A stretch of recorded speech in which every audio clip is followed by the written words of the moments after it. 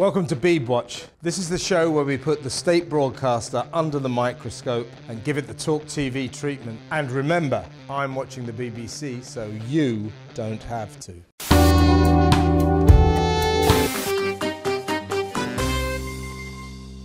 Let's kick off with what I feel is an absolute disgrace. Up early the other day, I could hardly believe my ears. There was the breakfast TV presenter Sally Nugent trailing an item they were going to be doing later on BBC Breakfast about the legendary Dambusters raid, described by Sally Nugent on the 80th anniversary of that incredible act of British brilliance and British bravery, an act that swung the war in our favour.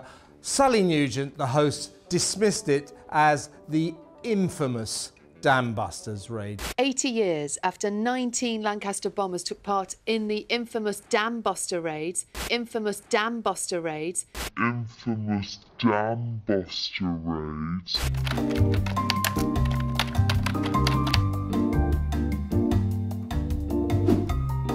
The infamous, unbelievable. What is it about this organisation that it hates this country so much? That was an act of treachery, and the BBC owes this nation, all the heroes who laid down their lives in the Second World War, particularly in the RAF, it owes them a heartfelt apology. This was ground zero of BBC awfulness. From one BBC presenter to another. For nearly 20 years, Tim Westwood of Radio 1 was the voice of hip-hop, a hero to millions, who gave that music its oxygen of publicity. He now stands accused of using his position, his celebrity, to prey on female victims, and is under investigation by the police for a series of sex assaults, alleged sex assaults, which he denies. These are the allegations. They are being investigated not only by the police, but by the BBC itself. This corporation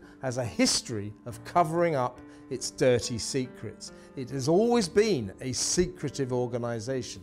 I know this as a journalist who used to have to deal with them all the time. They do not like the public to know what goes on behind closed doors at Broadcasting House. And they could be in big trouble here, so much so that they realise this. They've set up their own hotline to ask if any more females have allegations to make about Tim Westwood. So the BBC has a really, really worrying situation on its hands. This is a potentially sinister story that is not going away. All eyes are on it. Watch this space. To the BAFTAs, screened as always lovingly by the BBC, where actress Siobhán McSweeney, who plays Sister Michael in the very funny comedy series Derry Girls, won Best Female Comedy Performance.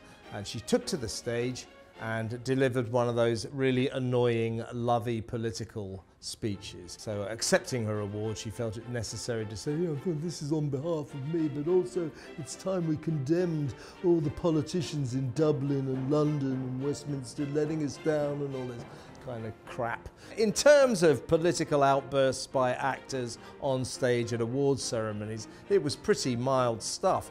Well, compare what she actually said to what the BBC put out. Mother and father who aren't in here, but I'm going to be quick because it has to be to the people of Derry. Thank you for taking me into your hearts and your living rooms. Thank you so much. Mother and father who aren't in here, but I'm going to be quick because it has to be to the people of Derry. Thank you for taking me into your hearts and your living rooms. I am daily impressed with how ye encompass the spirit of compromise and resilience, despite the indignities, ignorance and stupidity of your so-called leaders in Dublin, Stormont and Westminster. Poor old Siobhán's political outburst didn't get a look in. There you go, outright censorship.